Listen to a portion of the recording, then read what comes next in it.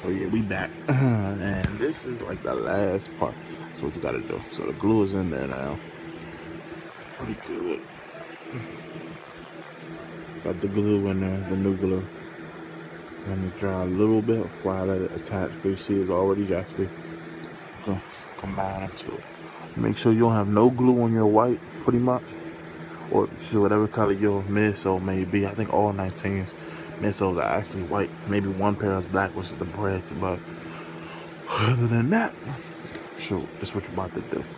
So when you have it almost dry nearly, go ahead and just force it back onto it. Like so. Make sure it's pressed down real good where all the glue is gonna be on there pretty much. And like you may have some glue marks like coming out after you smash it back together. I told you it's just like a booger. So just go ahead and scoop it out with your nail if you want.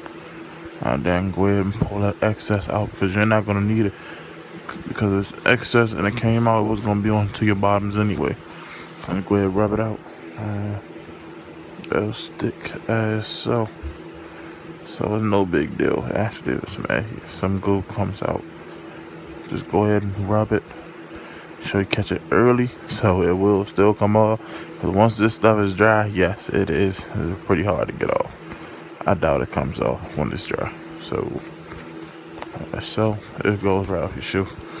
Then you gotta put the rubber bands on. But we're gonna come back for part 3 when we put the rubber bands on.